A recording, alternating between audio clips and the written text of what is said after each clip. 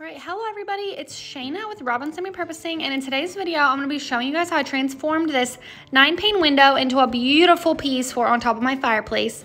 So first things first, I got started by cleaning it because it was filthy and it has been in our garage for a long time, so it was very dusty and dirty, as you can see.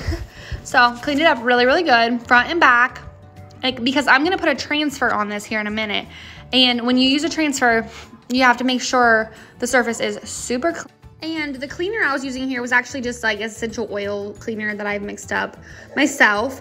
Okay, and then you'll see here I show that I took this transfer. It's the brand Hocus Pocus. I've never used it before. So I was anxious to try it, and I just found this really pretty one with birds on it, and it was black and white, so it was really neutral, and that's what I wanted. I wanted something that was kind of springy and neutral. So this one was like the best I could find, and I really like it. So anyway, with the transfer, all you do to start is cut out the piece you want, especially if you're doing like a window. You cut out the piece you want, and then you take that tool, the little wooden tool, and you just press it on. Kind of like if you have a Cricut, it's kind of a similar concept, you know, you just press the transfer on there, and you just keep rubbing. You go really, really slow on this part too. I obviously sped up this process for the video, but definitely go slow and take your time, because this part can be kind of tedious and kind of, you know, if you don't take your time, you can rip it up. So definitely go slow.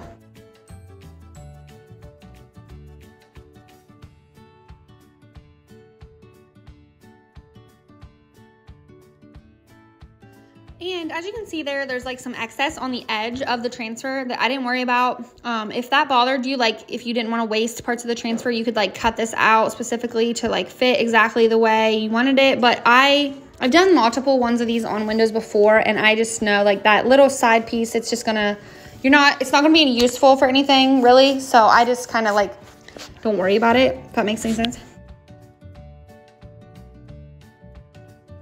And as you can see, I had to play around with the placement a lot with these flowers and the feathers and the leaves and everything. I just had to kind of lay it out and figure out where I wanted it on the window.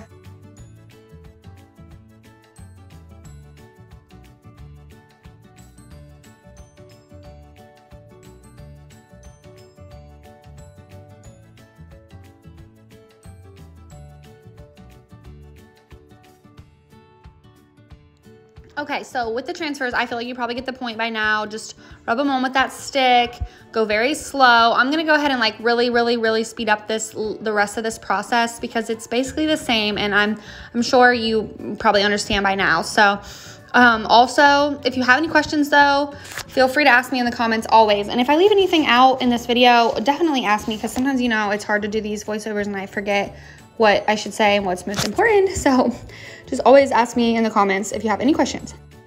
One thing though that I know I'll probably get asked is what I seal the transfers with. And this is the sealer that I've always used on the glass windows. And I've used it multiple times, and it has worked out perfectly fine for me. I've had people argue with me before and tell me that it doesn't work, that it will peel up the transfer. But I've literally never experienced that, and I've probably done 20 or more transfers on windows. So it works for me. That's all I'll say. And if you want to seal it, you can try that. If not, you're probably safe to not seal it, especially if you're just going to have it like up on the wall or a window up on your fireplace or something. You'll probably be okay not to. But anyway, that's my experience. That's what I use, and that's my recommendation. But, you know, do what you feel you have to do.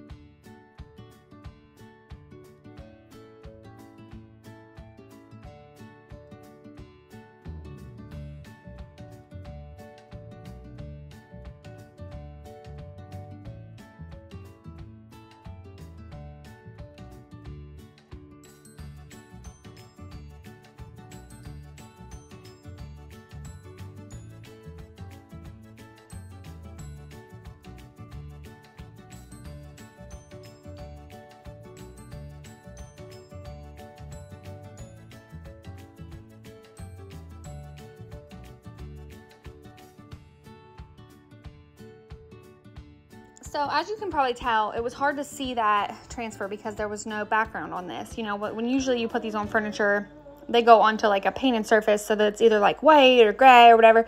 So anyway, I took this cardstock I had, this white cardstock, and just hot glued it around each back of each window.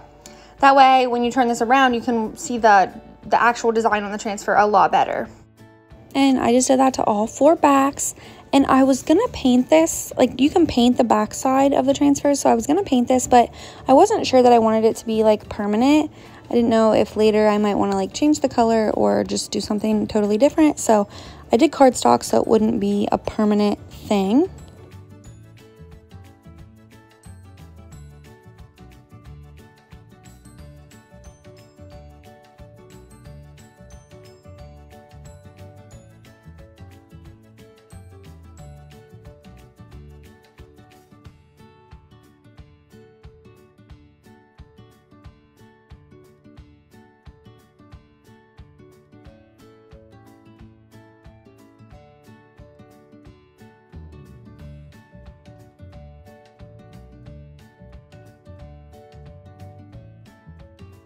Okay, so I finished that up, and excuse the big belly and all this. I tried not to be in the frame too much, but it was impossible to not be in the frame with this.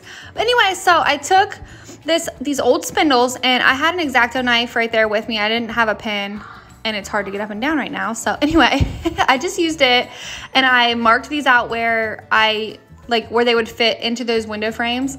And then I just took my saw and sliced them down so they would fit in the little hole, the window holes there. And this was just a regular old spindle from Lowe's, I believe. And we've had it for a while, and my husband took it and sliced it in half for me. So, because I told him I could probably use it for projects. And as you can see there behind the window, I had that old bed frame sitting there. And that's where I got the idea to use these spindles and paint them black so that, I thought that looked cool actually when I had the window flipped around and I could see those in between. So anyway, I just took my hot glue, I figured out which ones fit best in which window hole, and I just hot glued them in there, and then I flip this back around and I paint the spindles black. And I will link my hot glue gun and my saw in the description box. But if you get this hot glue gun, be very, very careful with it, because I feel like it's the world's hottest glue gun ever. Like, my other ones get pretty hot, but this one, seriously, it gets so hot. And I don't use it all the time because of that, because it's like scares me, because every time, oh my gosh, it's hot. So anyway, I only use it for projects like this when I don't want to be like at my table, of course. Okay, and then like I said, here I go and paint them black. And I just used that black apple barrel paint and a little Dollar Tree paintbrush, and I just slapped on some paint there.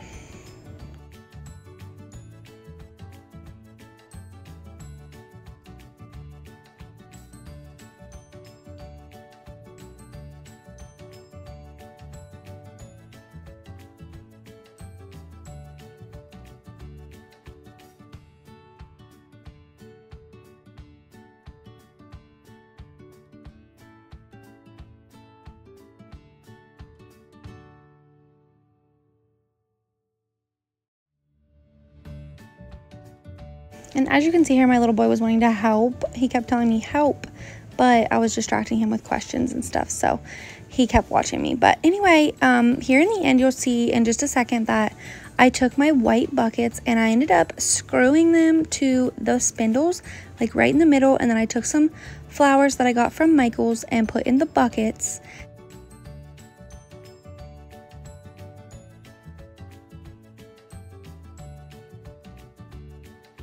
And then here's a look at how it turned out on my fireplace. I absolutely love it so much. I think the only thing that would make it better is maybe some droopy flowers that kind of like drape down maybe. Like that would be really pretty. Otherwise, I just absolutely love how it turned out, and I hope this inspires you to repurpose something.